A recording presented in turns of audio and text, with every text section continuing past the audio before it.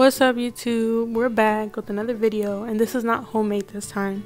So what you're going to need is a spatula, a whisk, 3 large eggs, a measuring cup, vegetable oil. I didn't have vegetable oil, so I used peanut oil, and the super moist yellow cake. Any cake is up to you. But first we're going to go ahead and add the cake mix into our heart-shaped bowl.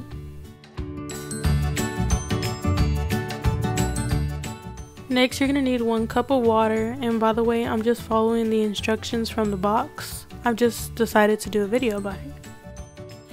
Once your mixture looks like this, you're going to add 1/2 cup of your vegetable oil. Like I said, I had peanut oil, so I used it.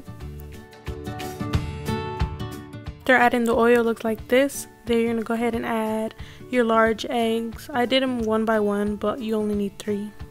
So once you've added your eggs, this is what it looks like, and I had to decide which pan I wanted to use. I decided to go with the flat one. Then you're going to spray vegetable oil all over the pan. Then pour your mixture in there and tap it for the bubbles, and I cooked mine for about 33 minutes on 350 degrees. And it came out clean. I poked it with a toothpick.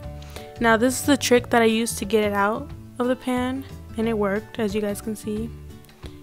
Next, I use gluten-free vanilla icing for the topping, and as you guys can see, when you add icing to your cake, it makes it look like weird and it falls apart. So I boiled some hot water, poured hot water underneath the bowl, and put just a little bit, barely like a little bit of water in there, mixed it up, and it came out really nice. So this is how I decorated my cake. So I really hope you guys enjoyed this video. Please leave a like, comment down below what you guys would like to see next from me. Also subscribe. I'll be back with many more videos to come. So I really hope you guys enjoyed this video and just watch me cut this cake.